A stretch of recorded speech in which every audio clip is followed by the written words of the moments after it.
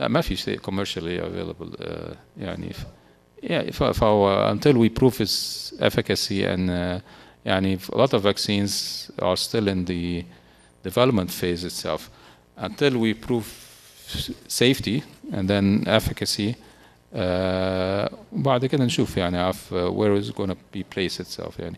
Definitely if it's becomes safe and efficacious, it's probably going to replace BCG.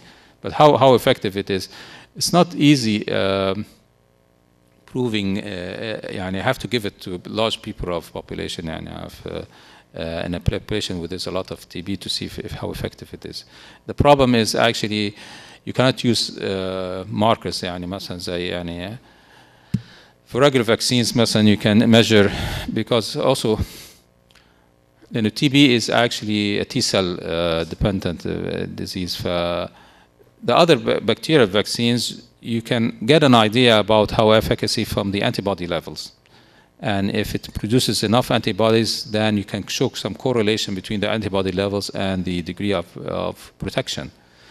Antibodies levels of the TB itself is not a good marker of immunity. Because the immunity is cell-based, it's not actually humoral. There's no surrogate, I mean, you cannot say, okay, I'll give it vaccine and it's immunogenic and it produces so much antibodies, therefore it's going to be protective. لا, you cannot do that. نفس الشيء اللي حصل مع ال HIV يعني you cannot, it's not the same like with the other bacterial ones.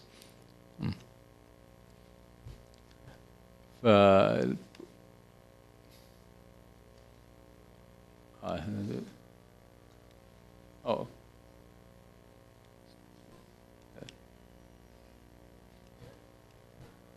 Okay, side effects actually, as I said, people who come to the vaccine to the clinic will see actually a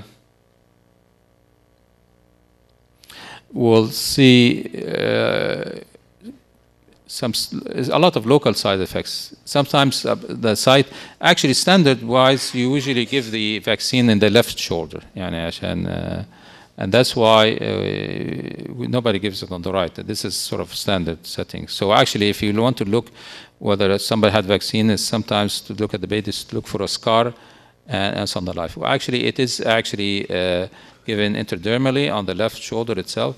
And sometimes actually, if it's not given properly, or in some, if the strain is a bit virulent, and that's another problem of the vaccine, because we cannot actually control the virulence of the strains very accurately. Therefore, you may get a local reaction itself and be significant enough to produce even local ulcerations itself, as if it's local abscess even. Now, in addition to that, you may get local lymph nodes actually enlarged, local adenopathy. Classically, it is actually 1 to 2 months after the vaccine. Actually, this is a cell-mediated, it's not a human-mediated, therefore, the delayed hypersensitivity reactions. So you may get and the incubation period is about 2 months. So you may see the lymph nodes enlarged, but not immediately at birth. Actually, if it's immediately, there's something else going on. But if it's 1 or 2 months, then that's usually from the vaccine itself. And it stays big, and you may get even ulceration and so forth, and like an abscess, or it stays like that big and then disappears after a few more, maybe by the end of the first year disappears, and depending on the various. So that's a very, we're seeing it almost more in the past few years actually. I don't know why, but actually we're seeing more of these side effects itself. But that's one thing that actually you might see it. So if you have a localized lymphadenopathy in a small baby, one of the on the left side, then one of the differential diagnoses is BCG, and we call it BCG adenitis itself. Now that it's the other thing that probably I need to what if actually BCG is delayed and not given at birth itself? Can it be given later on? Yes, give me a little bit. But usually when you're not getting vaccine, generally speaking, when you're giving vaccine, you need to wait for actually, if you give it, either you give them all together if it's safe, I mean, or if you want to give in sequence, you should wait for at least 4 weeks between vaccination. Here, I mean, every 2 months, that's reasonable, but it shouldn't be less than 4 weeks. In general, I mean, you not give a vaccine and next week you give another vaccine and another week. No, we don't do that. No, you have to wait for 4 weeks itself. So in a sense, if you miss the BCG vaccine, because that question we get asked a lot, because a lot of people coming back from abroad and they haven't had the BCG vaccine. So we wait actually till they finish the primary vaccination and then we give the BCG. But at that time, if you're going to give BCG later than 2 months, or in some actually ID people say after 6 months, then you should do a PPD skin test. That's the whole point I wanted to make. If you're going to give BCG to an older person, you should do a PPD skin test to make sure that he's not been exposed to the TB bacillus itself. Because if he's exposed, you're going to get a very violent reaction itself. So you should do a PPD skin test. If it's negative, you give the vaccine. If it's positive, you should not give the vaccine. Hepatitis B is given also with the at birth, and also given, but actually the main sequence of it is at 2, 4, and 6. It's a 3 doses, a 3-dose schedule. It's a killed viral vaccine. It is basically to protect against hepatitis B. A lot of people will say, well, children will not get exposed to blood a lot. Actually, it's basically to catch people at birth, to protect them as adults. It's for like you. You took all, I think, hepatitis B vaccine because you're going to be exposed to a lot of patients with blood and or hepatitis, take blood and so forth. And so it's basically the selective, in the past actually abroad they used to use selective vaccinations to adults, for example, and it failed. So they decided, احنا بالعكس في السعودية, they started mass vaccination in children before even North America actually. And they found our way is effective, more effective in catching everybody instead of just selecting adult people.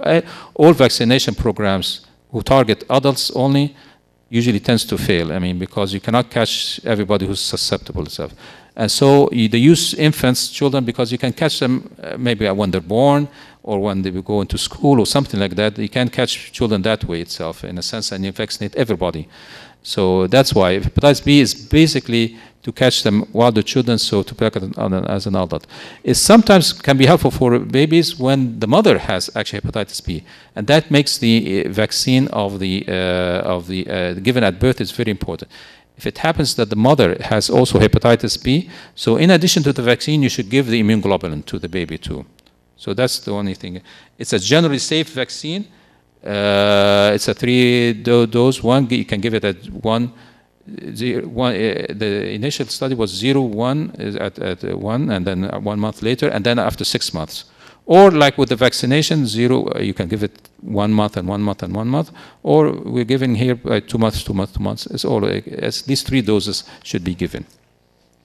And very minimal local reaction and usually no problems itself. And it's a very effective vaccine and safe vaccine itself.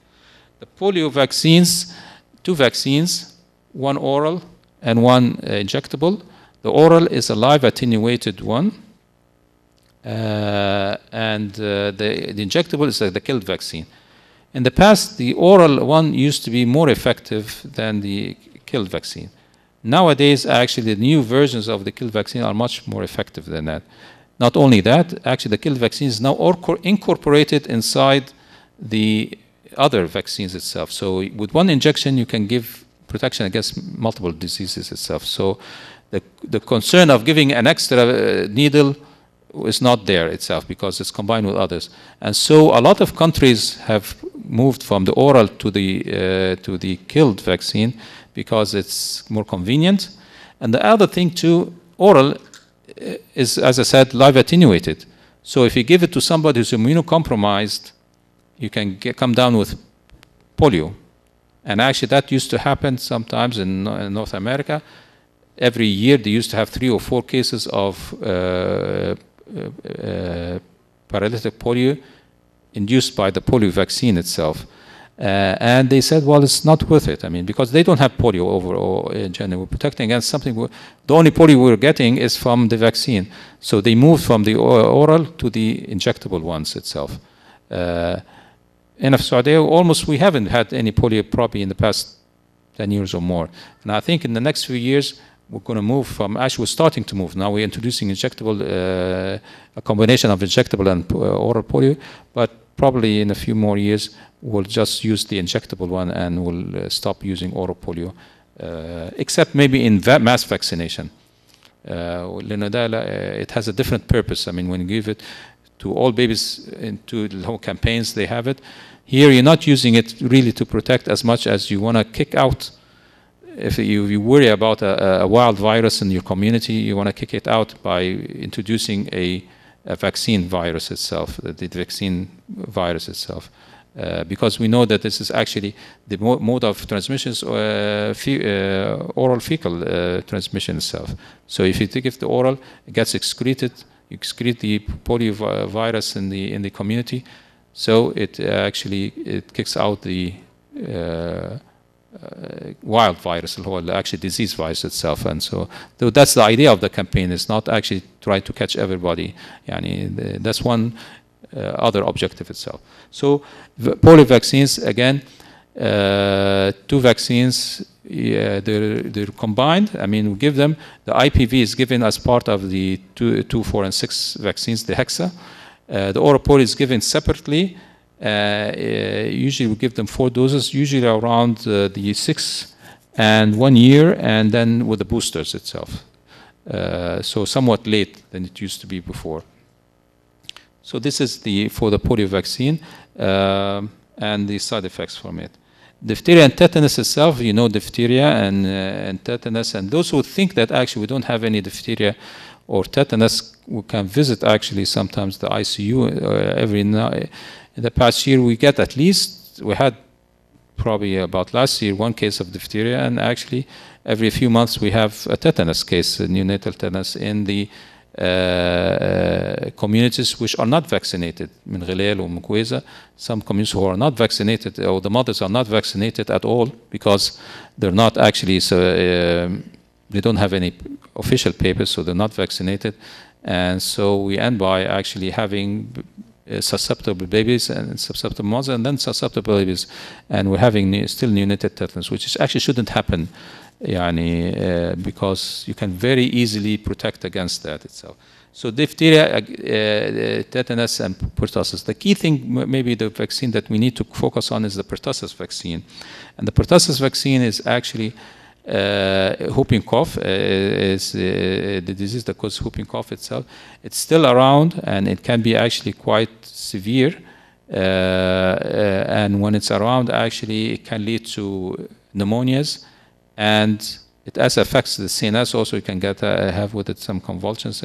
And the more concern about it, actually can lead to death sometimes, because it affects small babies. And it makes if you've seen a case with pertussis itself and see how the mucus is very thickened and viscid, and actually they come in with choking spells, coughing, coughing, coughing until they're blue in the face. They have cyanosis. And sometimes some of that, it either end by actually having hypoxic spells, brain disease, asphyxia, or actually from dying, they choke, and so they can actually cannot handle the secretions, and they can suffocate and die. So it can be a very serious one. And so it's very important to protect against it. Now, the vaccine used to be a whole cell vaccine, and it used to cause, actually we used to teach this, the contraindications and the precautions. It actually, the vaccine itself had a lot of side effects itself. It induces very high fever. And the fever itself will produce convulsions, like febrile convulsion itself. It used to produce sort of crying spells, and the patient should cries for unknown reasons for 3 or 4 hours. Hypotonic spells, what we call it, collapse episodes, for example, just sudden hypotonia and all that. So there was some concern that actually giving the vaccine might lead to some kind of pertussis encephalopathy, but we're not sure whether that actually exists or not. So anyway, a lot of the side effects were CNS diseases and all that, and that's why it used to be avoided in any child who have an underlying CNS disorder. We said, do not give the pertussis vaccine until the child gets older, and we know that actually this is not related to pertussis itself. But anyway, we used to go into details about that, but now the vaccine is almost changed. Now we have the pertussis vaccines that we have is actually the acellular one. it is less effective, but it's more safer than the vaccine itself. And so this is more of historical interest now, actually, to knowing. But this is something, if you happen to use the old vaccine, then you should actually, before giving the vaccine, ask about their actions during the previous time that the patient was vaccinated, and whether he had any of these. And if he had any of these, very high fever, convulsions, crying spells, hypotonic spells, whatever, then you should either avoid or delay giving the vaccine itself. Haemophilus influenza vaccine is, again, part of the incorporated in the Hexa vaccine, so it's not isolated. And Haemophilus influenza, you know the 3 encapsulated organisms that causes a lot of infections in children. You should remember those who are 3 bacteria: Haemophilus, Strep pneumoniae, and Neisseria meningitis. And we have vaccines now against all 3. So Haemophilus, and these are all, tend to be, these are killed vaccines taken from the polysaccharide, the outer lining of the bacteria itself. They're very safe vaccines in general, and very minimal side effects of it. Very rarely does it produce high fever, and local reactions are minimal itself. So they tend to be safe vaccines. So and they're quite effective vaccines. Haemophilus influenza has, among all 3 vaccines, actually Haemophilus influenza vaccine is the most effective one, because it's only one strain, Haemophilus influenza type B. So in a sense, once you protect against it, you almost don't get the disease itself. And so that led to a drop in the number of cases of meningitis and epiglottitis dramatically itself. So it's Haemophilus, and it's already given as part of the Hexa vaccine itself. Pneumococcal vaccine, the same thing.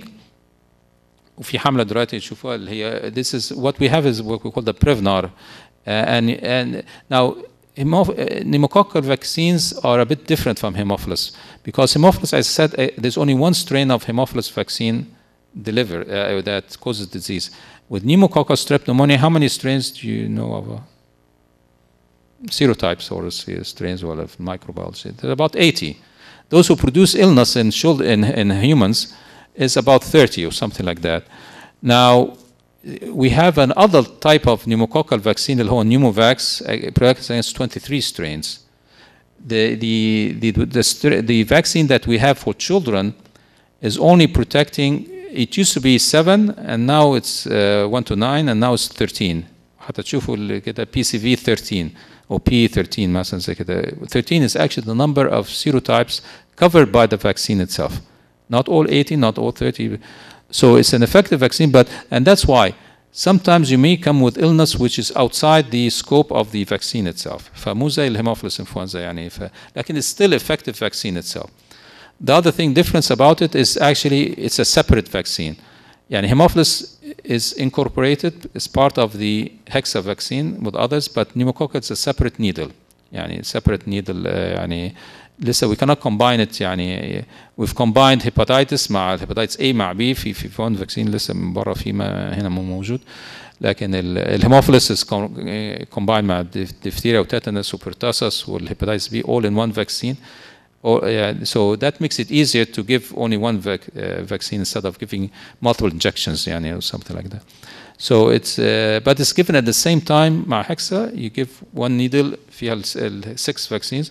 With the other arm, you give the other pneumococcal vaccine, and then they give the oral either rotavirus إذا كان 2 or 4 months, or بعد كده ناخد oral polio vaccines orally also. We have 2 orals, rotavirus vaccine and polio vaccine. So pneumococcal vaccine is quite, again, safe. Yeah, this is an old slide. Okay, rotavirus vaccine. This vaccine is an oral vaccine. It's given in the 2 and 4 months. It has to be given before 6 months. If you go beyond 6 months, you should not give the vaccine. وجايز نتكلم بعدين why actually, but يعني there's a big story for it. But actually, it's against rotavirus is the cause of diarrhea. I mean, so it's actually, and diarrhea can be is actually causes a lot of morbidity and problems in the third world countries itself. And it's actually quite effective, actually, and so it helps to reduce the diarrheal burden in the community it's being used. The only problem with it is it's a bit expensive. But otherwise, it is an effective vaccine, and the country decided to introduce it, and so it's given at 4 and 6. If you give it, as I said, if the child comes late, then you should not give it. Just skip it itself. So the rotavirus, there's two ones, rotavirus, I think is what we اللي هو في minutes of rotarix, the one valent, but actually some hospitals have the rotavirus ones. So, but both are available and both are effective in a sense. One has a one serotype, but then you have 5 valent, yani 5 serotypes in it. This is how to give it. You don't need to know about the details about it, but the general rule, what I said is, if it goes above 6 months, you should avoid giving the vaccine. And there's some concern about actually relation between this vaccine and intussusception. And maybe giving it out beyond 6 months of age increases your risk for intussusception. That's the basic idea about that itself. But otherwise, it tends to be, that was the reason why it was once introduced and withdrawn, but then it was reintroduced once again itself. So the only thing that you should probably remember between rotavirus is the link to intussusception. That's always a good MCQ question. Now, measles, now we finished almost the anyway, those who are given in the first half of the first year of life of the baby. But now at 1 year, actually, we give the MMR. This is measles, mumps, and rubella itself. It used to be given one dose. Then we started giving 2 doses. Actually, most of the countries give 2 doses, and في المملكة بيعطوا 3 doses even. Now, in order to produce effect, the first dose is given at usually 1 year of age. The second dose is usually given at before going to school, at 6 years of age itself.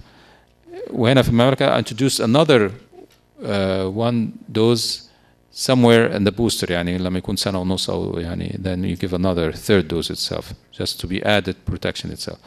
Because it seems that the virus, you need 2 doses at least. The same thing with varicella. Together with it, at 1 year, we give varicella vaccine, and also at before entry of school itself. It is actually, the same thing. It's a live attenuated vaccine, so therefore you should avoid giving it, or you be careful about giving it in patients who are immunocompromised itself. Now, the other issue, not related to immune deficiency, but actually immune globulins, because if, let's say, you give blood, or if the treatment starting the immune globulins, if you give immune globulins or blood, you should delay giving the vaccine, because the antibodies in whatever you're giving can actually suppress the replication of the virus itself, and it makes it ineffective. So that is, it's not a contraindication. It's a contraindication, but it's a precaution. You can now always avoid. It's not that you're going to have a problem with it, but it's just not making the vaccine effective. I mean, so you either, if you had blood transfusion, you should delay any live attenuated vaccines. It varies about from 3 to 9 months, depending on the blood or blood products that you're using itself. Now, side effects of the vaccine. Now, it's the side effects, if you notice, most of it is like the symptoms of the diseases that's supposed to protect, of measles itself. Measles is a disease with this rash and fever, and so actually with the vaccine you may get some rash and fever, and then actually can sometimes look like actual measles itself. But that's in a few number of cases itself. Now, side effects of mumps or measles can be encephalitis. So you can see encephalitis following the vaccine itself. But the rate varies. I mean, if in a measles vaccine, measles illness itself, the rate of encephalitis, for example, is 1 in 10,000. هنا في الvaccine is almost 1 in 1 million doses. Every 1 million doses you give, maybe one case of encephalitis itself. Also other side effects, thrombocytopenia itself, and so forth. I mean, you may get joint. We saw some cases of joint swelling, but that's usually in children when we used to give the vaccine, وده كان في بريطانيا, in adolescent girls when they noticed they're getting some, it's thought to be from the rubella component itself, but giving it to children at the age of 1 year we don't see this side effect itself. As I said, we saw it in adolescent girls and not in babies itself. So these are some of the side effects itself. هو فقط